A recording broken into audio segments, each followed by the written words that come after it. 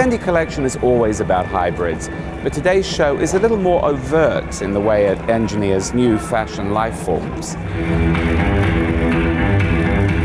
Collection is about hybrid, it's also about contrast, or about things are never like they look, but you have to discover the other side.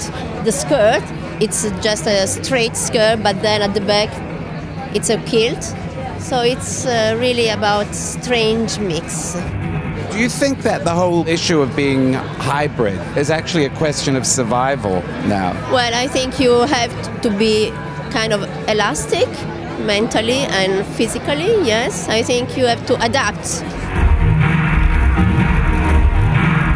Extremely strong collection, very much fast forward, a very modern Amazon, I think.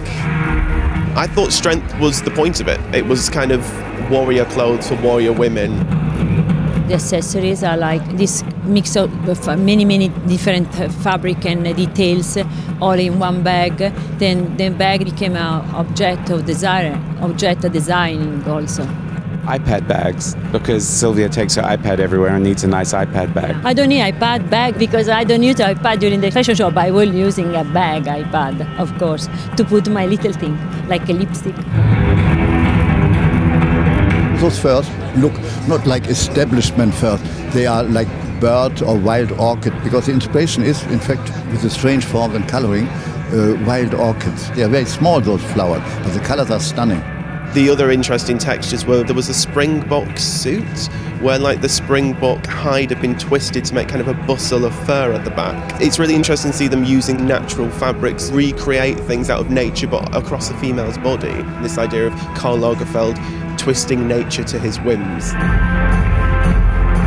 Do you think science has more of an influence on you now than it's ever been before? I think yes, because it's our time. We live in a time for that. So it's ridiculous to only relate to period of the past. The 70s are behind us, the 50s are behind us. All that is great, but we should be interested in what's going on now. So this is truly fashion in the digital age. I hope so, but I like you saying it, not me saying it. Because I hate lecturing, you know. I propose, that's all. My job stops there.